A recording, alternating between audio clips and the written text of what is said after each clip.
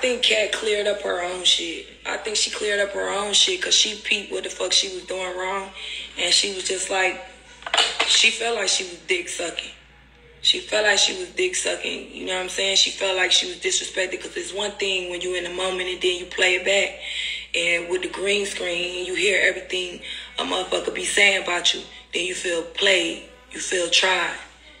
Because the motherfucker gonna act like however in front of your face, that's what I just said. But then when you see how they really feel when they get to talking and them green screens, and then you be like, damn, bitch, for real? And I'm rubbing you down with lotion. Every scene I'm fixing your hair. Shit, Kat gave assistant. She gave a little mini assistant house mom to me. If that's how she is, then that's, it look crazy to me. Because that's somebody you just met as well. So if y'all gonna say Biggie a dick eater and a lap dog and all that, then I know y'all peeped this one.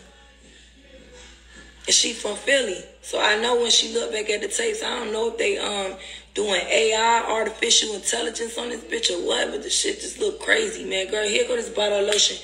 Put some lotion on your ashy ass. I ain't rubbing no hoe down with no lotion. Never gave that. And never gave that type of energy from nobody that way.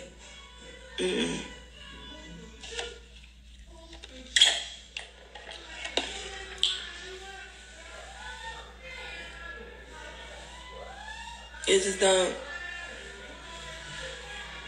But I'm gonna go.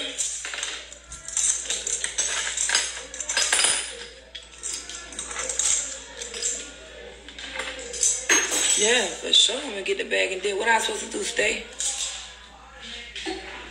What else?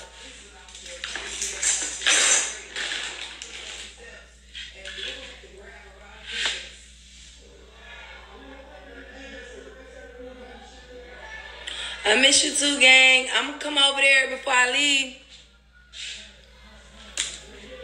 It's my homie on the beauty supply store. Beauty Factory, if y'all ever in Miami, Beauty Factory.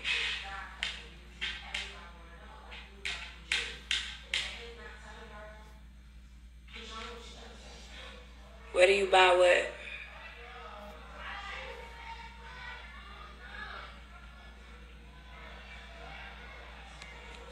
Let me see who I am. I'm going to add one of them.